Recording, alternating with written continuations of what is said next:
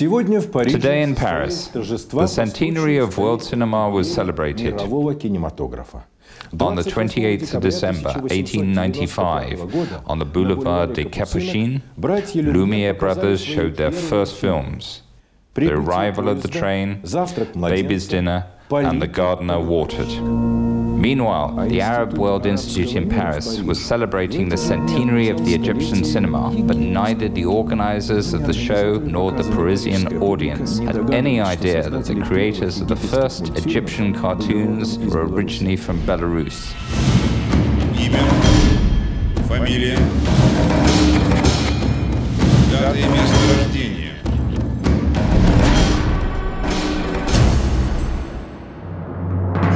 In Russia, the beginning of the 20th century was bloody. A humiliating defeat in the Russian-Japanese War, interreligious unrest, and revolutionary agitation. Armed groups increasingly used rifles and explosives. Riots took place in Russian towns and villages. Pogroms are violent mass actions against any group of people based on religious, ethnic, and racial grounds, instigated as a rule by extremist organizations or the police, often accompanied by the destruction and looting of property, rape, torture, and killings. Pogrom is a Russian word, but in the course of time it has become an international one, as well as satellite or vodka. Pogrom is in all languages. Pogrom. Rechitsa is a town in southern Belarus. At the beginning of the century, there was a large Jewish community. Jews were known to be craftsmen, carpenters, tailors, and shoemakers. Carpenters decorated the windows of Rechitsa houses with carved frames. These things seemed to be useless, but they looked nice. In 1905, pogroms struck Rechitsa. Everything started with the breaking of window glass in the houses. Then the holes in the windows were stuffed with pillows. But in small towns such as Rechitsa, glass used to be replaced quickly. There was a reason for that. The community were very good friends, regardless of whether they were Russians or Belarusians. If for some reason a neighbor had to follow the demands of the Black Hundreds, the Union of Archangel Michael, he tried not to offend his neighbors. When there were pogroms, he ran ahead and apologized, saying that he would break windows. Then he put the glass back. He eventually broke a window, and the hundreds went on. Next day, he came back to the neighbors and replaced the windows. There were bloody clashes, which sometimes ended in murder. There were also cruel pogroms. People were killed. Grandmother's sister, for example, hid under the stove, covered with a quilt, and through this quilt she was murdered with a pitchfork. The Tsar, Nicholas II, concerned with the growing blood and violence in the country, in February 1905 issued the following diktat. Turmoil and unrest in capitals and in many areas of our empire fill our hearts with sorrow. The good of the Russian Tsar is closely connected with the good of the Russian people and the sadness of the people in its grief. Disturbances can cause chaos in our society and threatens the integrity and uniqueness of our empire. The diktat was supposed to put an end to the turmoil and unrest, but the reaction of the Russian people was directly opposite.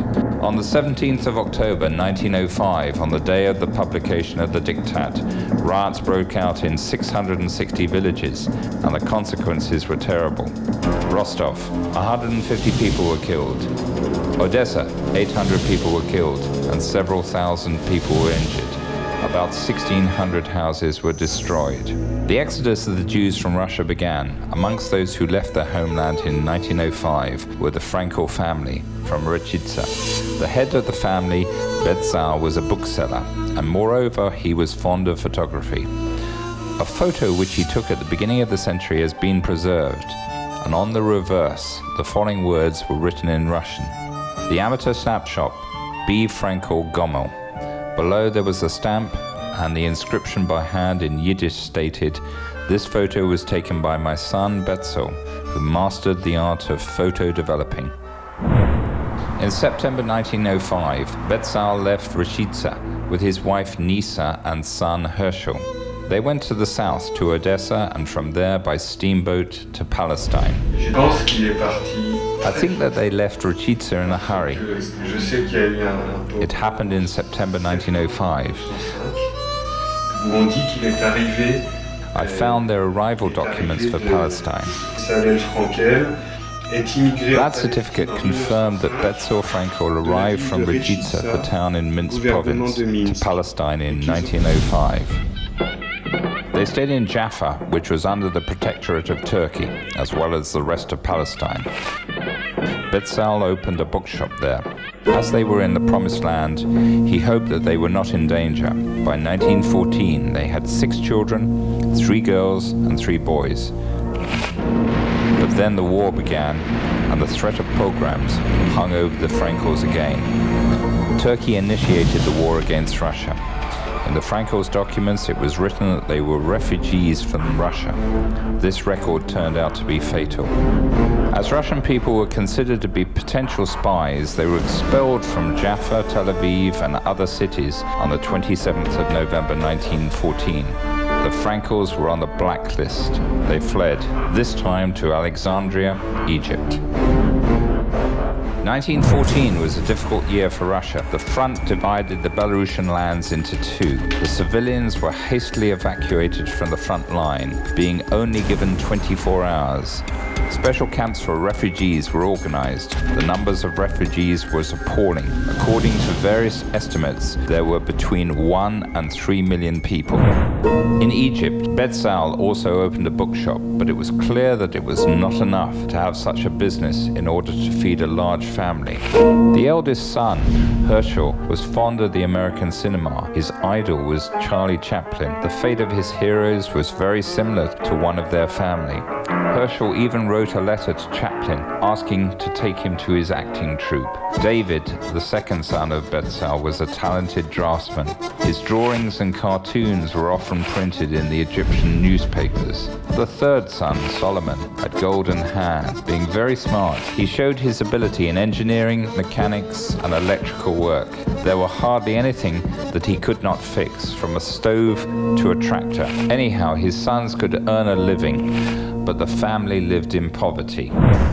In Alexandria, David was very lucky to meet Professor Stolov, a famous teacher of drawings and paintings, who taught the technique of Chinese lacquer painting. In the 30s, the style Art Deco was extremely popular. It also perfectly combined with the art of the East. Thus, a Jewish family from Belarus successfully mastered techniques of Chinese painting in Egypt. Such a mixture of cultures appeared to be extremely fruitful. Brothers Frenkel began to paint furniture and very quickly became very popular in Alexandria and then in Cairo. The height of their success was the gold medal of Agricultural and Industrial Exhibition of Egypt in 1936. The highest award of the main exhibition of the country attracted the attention of very influential people. Senior officials lined up for the elite furniture, which wore the branded inscription, Frenkel, Cairo. After all, the king of Egypt, Farouk, ordered the Frenkel's furniture. Farouk I, king of Egypt, born in 1920, came to the throne in 1937 at the age of 17, the representative of the dynasty of Muhammad Ali. Farouk's wife, Queen Farida, got a divorce and was removed from the throne in November 1948. Due to the fact, having brought into the world 3 daughters, she was unable to give birth to an heir. Then King Farouk married Nariman, an ordinary 16-year-old girl. Prince Ahmed Fahd was born from this marriage. The defeat of Egypt in the war with Israel in 1949 and the tension in relations with Great Britain led to the fact that in July 1952, King Farouk abdicated. So Betzal met with the King of Egypt. The income of the family business was enough for a comfortable life, and it would be nice. But the brothers Frenkel were obsessed with one passion, cinema, and it's known that every passion is addictive. Once after a long dispute at the family council, it was decided to invest all the money earned from the sale of furniture into the creation of an animation studio. This room looks like half a century ago. It's still not repaired. Everything is as it was during their lives. When I was a kid, we were also forbidden to enter here. It is full of drawings, photographs, letters, clippings from newspaper. It contains the whole history of the brothers Frenkel. The problem was that the brothers Frenkel did not know anything about the production of cartoons, and there was nowhere to learn that. The technical process was kept in secret. Therefore, they were compelled to invent all the equipment themselves, working by trial and error. In addition, they had no idea that a 10-minute film needs around about 15,000 drawings, frame by frame, with all the individual movements of the characters. The characters were invented by David. Solomon was engaged in technical issues, shooting, film development, and sound. He designed and built all original equipment for movie making and watching. The premiere was on the 8th of February 1936 in the cinema Cosmography in downtown Cairo. Mishmish Effendi, the main character of the cartoon, was very eccentric, carefree, cheerful, and mischievous. On the day of the premiere, the brothers Frenkel were too excited. How would the audience react to their movie? Herschel was sent to check out the audience reaction, but he was so frightened that he daren't even enter the hall. The brothers were standing outside at the door of the cinema, and suddenly they heard laughter, then real loud applause. It was a triumph. At that very time, Solomon met Marseille. One day they invited me to their house. In the room, they had set the projector to show the cartoons.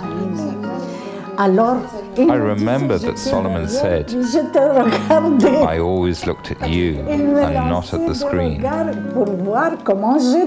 After that, we met frequently. Solomon thought he struck my heart with his cartoons. But to tell the truth, I didn't like their first movies. The cartoon character, Mishmish Effendi, quickly became extremely popular throughout Egypt. The studio, Frenkel Pictures Productions, received unprecedented orders. Ministry of Agriculture offered to make Mishmish Effendi the hero of a special educational film, which was to encourage the farmers against parasites in the cotton fields of Egypt, as cotton was the main wealth creator of the country. The effect of the film was incredible. Not only did all the parasites disappear from the fields, but also the weeds. In 1939, World War II started. Egypt severed diplomatic relations with Germany. The Minister of War commissioned the brothers Frenkel to create a movie in support of a state military loan. Mishmish Effendi created a surge of patriotic feelings amongst Egyptians and helped to raise funds for the modernization of the army. The film was called National Defense. Thanks to his resourcefulness and optimism, brave Mishmish led Egypt to the victory over the enemy. He invented new weapons which were capable of destroying any equipment of the enemy with one click.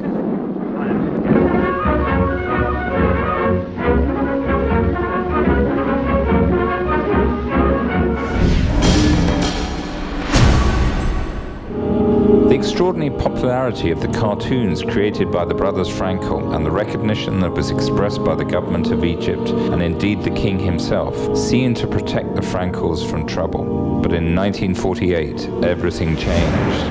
The defeat of Egypt in the war against Palestine intensified nationalistic feelings in the country. The revolution was coming, and the fear of pogroms again hung over the Frenkels. Many Jews lost their jobs. The Egyptians took away their large stores. Companies were confiscated. And the people lost everything. In 1949, thousands of Jews began to leave for Egypt and go to France, England, America, and Israel. We had to sell everything very cheap. I could not cry, I could not speak. My throat was choked, it was awful. They moved to France and settled in the suburbs of Paris, Montgeron. Now Didier, Betzel's grandson, lives here. When we were kids, this door was taboo for us, and although we were not told directly about that, we knew that it was strictly forbidden to open it. So we all thought the treasures were hidden there.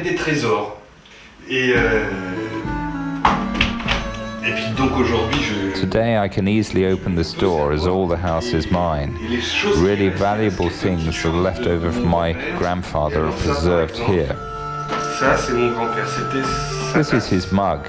Only my grandfather could drink tea from it. He drank tea in the Russian manner, biting off pieces of sugar. And this is my grandfather's candlestick. Every Saturday evening he lit the candles. I think that this candlestick is also from Rechitsa. All these simple things had great value for them. In France, the brothers also decided to create a cartoon studio, but it was much more difficult to build and attract attention there, as France was known to be the birthplace of the cinema, so things did not go well. Their last work was a film dedicated to the centennial of the waltz of Johann Strauss's Blue Danube. Unfortunately, the customers didn't have enough money to see the work.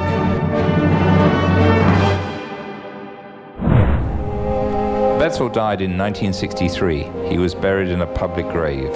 He didn't become rich. Money, which they earned in Egypt, was all used to arrange their life in France. Yet it's possible to say that he was very lucky. He died a natural death. He was not killed during the Jewish pogroms in 1905. He was not killed in one of the fronts of World War II, shot during Stalin's repressions, burned in the gas chambers at Auschwitz, or crushed in the ghetto. I remember every Friday he was involved in the family's financial calculations. He put all coins into columns. Coins were yellow and white. He led the accounting for the family. Looking at these coins, I was sure that we had plenty of money, that we were rich, but these were not valuable coins. Betzel often thought of Belarus and Rechitsa. He read the Soviet press. He wanted to come back, but they could not do it. When my parents were born, they were registered according to their father's nationality, my grandfather's, who was identified as a refugee from Russia. And in such a way it was written that the children were also refugees from Russia. I was born in France much later. And although I've never been to Russia, according to my documents, I was a refugee from Russia too. When I needed to obtain a passport for travel abroad, I was again registered as a refugee from Russia. I had the right to travel to all countries except Russia. And of course I really wanted to go there, but it was forbidden. Didier was consumed by the idea of returning to Belarus, not to Russia. He tried to banish it, but it returned again and again. The contact with Rechitsa was lost. Didier did not know what remained of the town after a devastating war. But once I looked at the map and saw Gomel, Rechitsa, I remember the letters in our house with a postmark on the envelope, Gomel, so it meant that it existed. At the same time, I told myself, no, it's too far, it was so long ago, I'm not going to go there. One day, however, I said to myself, come on, it's time to be through with it, stop torturing yourself. Suddenly, a week later, I'd bought a plane ticket to Minsk. Previously, I was determined not to go there, but now I had the plane ticket, and then I found myself in the car, and finally saw the signpost, Rechitsa. It was an intense feeling, an explosion of emotions.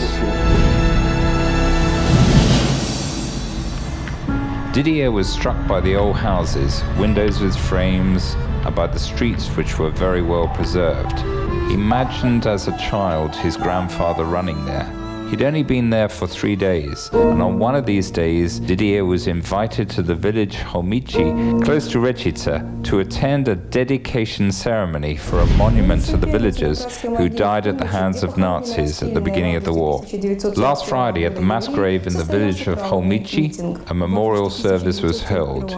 Jews shot in August 1941 were buried there. In August 1941, more than 50 Jewish people were executed. Men, women, elderly people and children.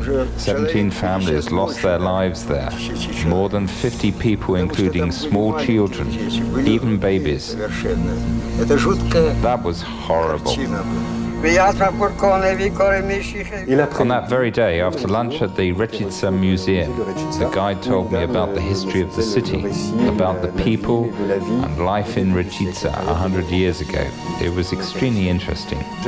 I showed the postcard which I had taken by accident on leaving the house. There was something written in Russian. The guide took them and began to read. I suddenly noticed that her eyes had widened. She asked for silence and then translated the text on the back of the postcards. It was sent to my grandfather by his brother, who remained in Russia. The posting date was 1946. He wrote that the war was over, and that he was the only one of the family who was lucky to survive. And then it was written, you know, Raya, my sister, was shot together with 4 children in Holmichi. I immediately thought of a witness who told me that morning about a woman who was shot with 4 children. The same story was described in the card. This woman was real. She lived here and died. I was so shocked. My eyes filled with tears, and I could hardly restrain myself from crying. I felt she was at that moment above me in the sky.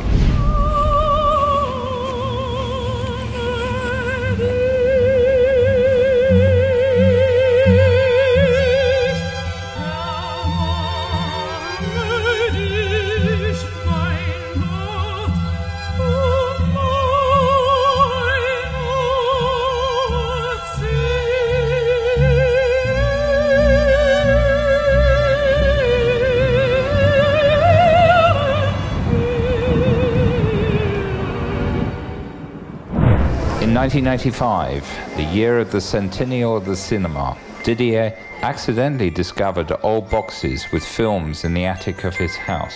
He looked at the pictures and realized that he held in his hands the originals of the first Egyptian cartoons.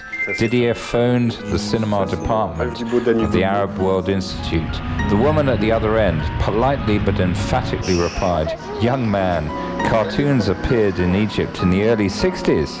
Then by fax, Didier sent them the original poster of that time. Half an hour later, people from the Arab World Institute were at his home. They were all shocked. In a short period of time, the film was restored and it was decided to show the cartoon of the brothers Frenkel to the public. And not just a show, but to start the evening and celebrations dedicated to the centenary of the Egyptian cinema. My mother and father were also invited to the presentation. My father was 85. I remember seeing his emotions during the film. That moment was really exciting. My father seemed to return to his younger years when he was a budding inventor. Sometimes he criticized his work. He muttered, "This picture is dark, sounds bad, but this episode is nice." And I personally discovered this cartoon for the first time. I remember the first episode, Eternal Egypt, the pyramids, the Nile, palm trees, good graphics depicting the true feelings of Egypt. Our house always had an Egyptian feel. We often talked about this ancient country, and so I saw it on the screen.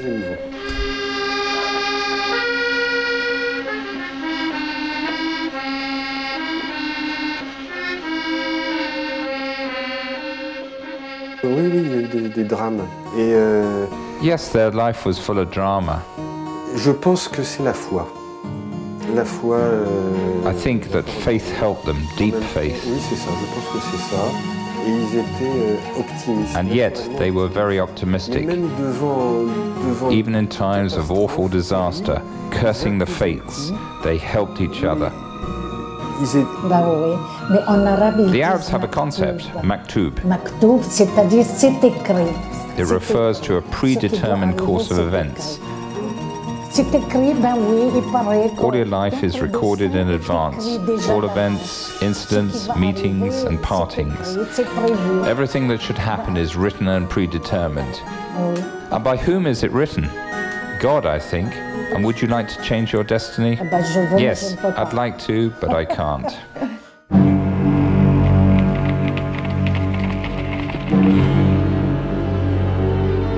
There were many refugees from Belarus in the 20th century. They refer to different numbers, 2 million, 3 million, and even 4 million. That century was too cruel and intolerable. But one thing is certain. Everyone who had to leave home was hoping to come back one day.